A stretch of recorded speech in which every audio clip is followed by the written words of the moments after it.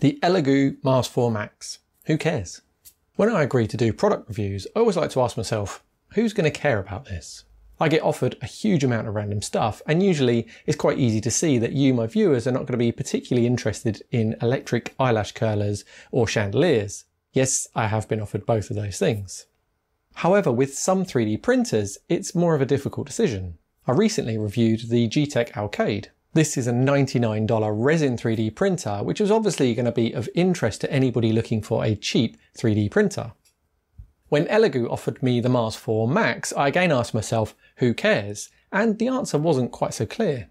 On paper, this, despite its name, is what I would call a medium-sized resin 3D printer.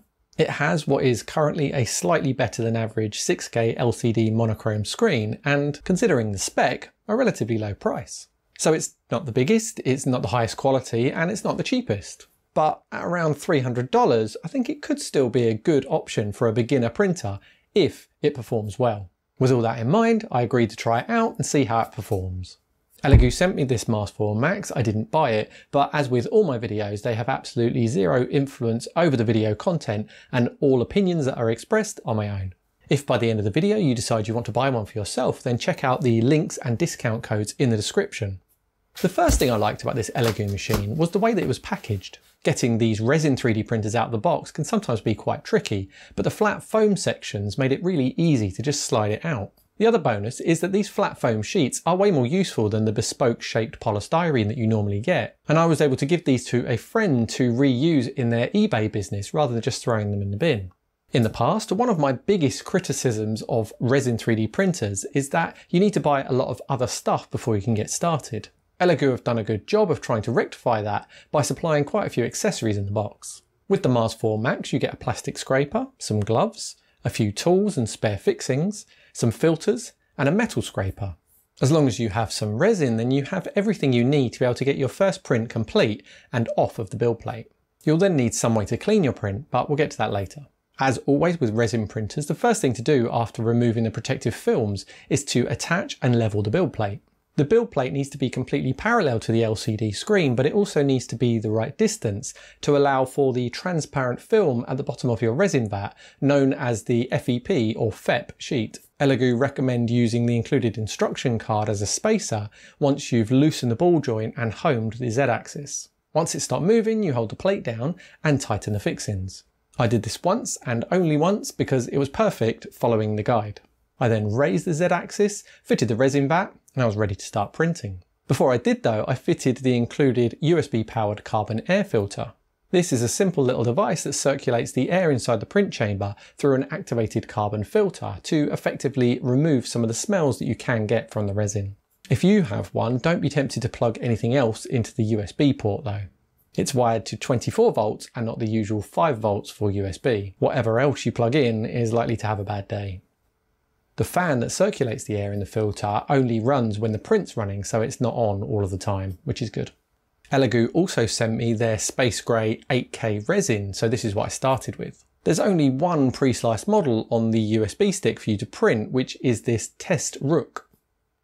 This completed perfectly and was pretty easy to remove from the build plate with the included metal scraper. To be able to print anything else, I'd need to slice a model with some slicing software. Included on the USB stick is a version of Voxel Dance Tango, which you can activate using your machine ID, which you can find in the system menu. Voxel Dance Tango is usually paid software, and coincidentally, I'd actually been sent a full version of it to test before I'd received the Elegoo machine. But that's not the version that you get supplied with, so I uninstalled it and installed the Elegoo version.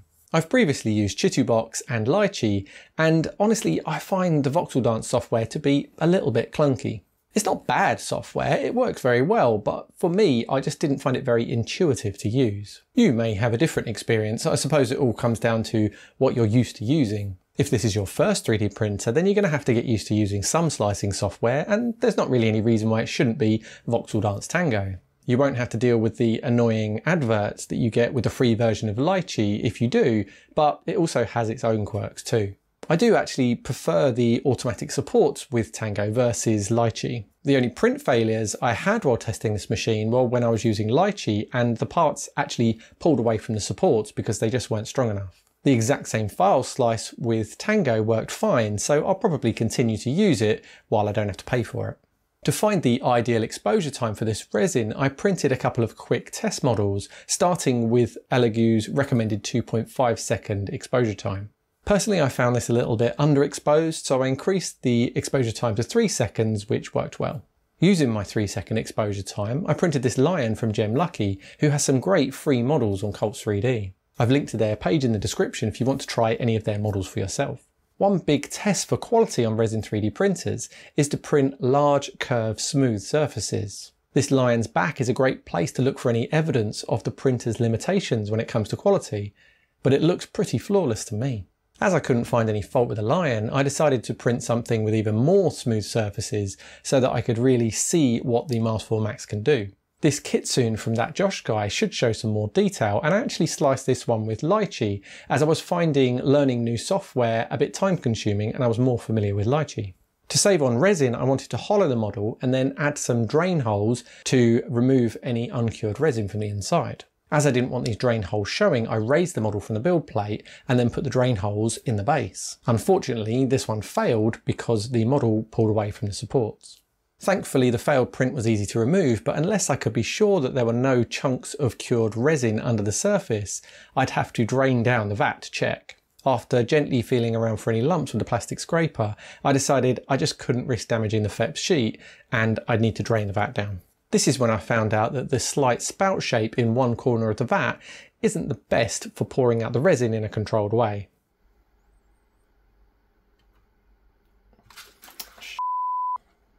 I ended up spilling quite a bit of the resin and making a mess that took quite a while to clean up. Not to mention the wasted resin that I then had to cure before disposing of it properly. Once I'd finally cleaned up my mess, I tried again. This time I gave in and placed the model on the build plate and just put the drain holes in an inconspicuous place low down at the back. I loved the way this one turned out, and it's models like these that make me want to learn how to paint so that I can actually do them justice. Again, it's very hard to find fault with the quality, but if we look really closely, it's possible to see some slight ringing on vertical surfaces. What we're seeing here is a direct result of pixel size. The Elegoo Mars 4 Max has a pixel size of 34 microns. If you wanted to get smoother surfaces than this, and I'm not really sure why you'd need to, then you need to use a printer that has a higher resolution, giving smaller pixel sizes. Some resin 3D printers have a pixel size as small as 18 microns, but don't expect that to look twice as good. The general consensus is that we can't really see any difference once you get below about 35 microns, so the Mars 4 Max could be right on the money. There are some slicer tricks that you can do to try and smooth things out a little bit, but quite frankly, the quality is excellent. This ringing is really difficult to show on camera, and I can't feel it at all. I was fortunate enough that Elegoo also sent me a Mercury Plus wash and cure machine, and this is what I use to clean up my printed parts. If you've never used a wash and cure machine, first you place your parts in a basket that lowers into a container that you fill with a solution that cleans off the uncured resin. I used IPA or denatured alcohol here, but there are other options. You then set a timer and the liquid is gently swirled around to remove all of the uncured resin. Once you've dried your model off, you switch the container for a turntable and the print is fully cured by powerful UV LEDs as the model is rotated. The Mercury Plus did all of this really well, and a wash and cure machine can be a great time saver if you plan on doing any quantity of resin printing. I printed a few more models with the Elegoo 8K grey resin, which I have to say was great, but then I switched to a clear blue from Sunlu. Sunlu have started sending me 3D printer filament to use in my videos, but this is the first time that I've had resin from them. The Sunlu bottles are a different shape to most, with an offset neck, which makes pouring from a full bottle much more controlled. You also get some free filters in the box, which can come in handy when pouring any unused resin back into the bottle. When the print's first complete with this clear blue, they look fantastic. As with all of these transparent resins, the finish does go matte once you've cleaned all the uncured resin off, but it only takes a quick spray of some lacquer to bring the shine back. I managed some very intricate detail with the Mars 4 Max and Sunlu Resin combination, and I think my favourite has to be this wave stand, which is great for displaying any particularly high quality benches. Thanks to the Beagle 2 camera, I also managed to get some great time-lapse footage too. If you want to see how this is done, I'll put a link in the description to this video once it's released. So now we have a good number of prints complete, it's time to list some of the pros and cons for the Elegoo Mars 4 Max 3D printer. For the positives, there are a lot of things to choose from. The print quality is great.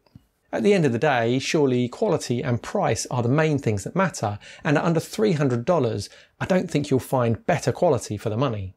I like the packaging, and there's a good simple manual that's easy to follow when getting set up. The touchscreen is easy and simple to use. The ball joint that's used for the build plate is simple and secure, and the way the resin vat locates on recessed holes is nice too. The USB powered air filter is great for keeping the unpleasant chemical smells at bay, and there's an easy to remove panel in the cover if you want to attach a vent hose to take things further. The sandblasted build plate gives a lot of grip, but I'm still working on the best settings for getting prints to release. Unfortunately, I've marked it by trying to remove some particularly stubborn models, but this should clean up okay if I need it to. One other small detail that I really like is once your print is finished, everything turns off except for the LCD screen. There are no constantly running fans when the power's on like there are with some other 3D printers, which makes me more comfortable with leaving it for a few hours after an overnight print is finished, rather than rushing to get it turned off. I know that it's not going to be sitting there making noise and using power when it doesn't need to be. When it comes to cons, I'm going to have to get really picky. Firstly, the vat doesn't pour very well. When you pour resin out of the vat, which you do need to do quite often, you don't want any of the resin finding its way underneath and onto the underside of the FEP sheet. As we saw, the way the resin pours out of the vat can cause a bit of a mess, and it would be nice if there were a better shaped spout to help avoid this. Also, while we're being super picky, I don't like the power, switch and USB port located on the side. On some machines, everything's located on the back, which does make plugging in the USB more tricky, but it also means that you can have things closer up to the side of your printer. Also, some may find the 150mm or 6" Z height to be a little small, particularly for a printer with the word Max in its name, but personally, I struggle to think of any resin prints that I've done that are bigger than this. I asked at the beginning of the video, who cares? Well, I do. I think that the Elegoo Mars 4 Max is actually my new favourite resin 3D printer. Yes, I have a bigger machine, and yes, I have a cheaper machine, but if I could only pick one 3D printer to buy, then I'd get this one. Now, whether the price is within your budget is a decision only you can make, but if you do want to spend up to $300 on a resin 3D printer, you can't go wrong with this one. Remember to check out the links in the description for a good deal that also gives me a little bit of support with no additional cost to you, so it's a great way to support the channel. Hit subscribe if you want to see more of my videos, and click one of these two now if you want to see another video that you'll like. Thanks for watching, and I'll see you in the next one.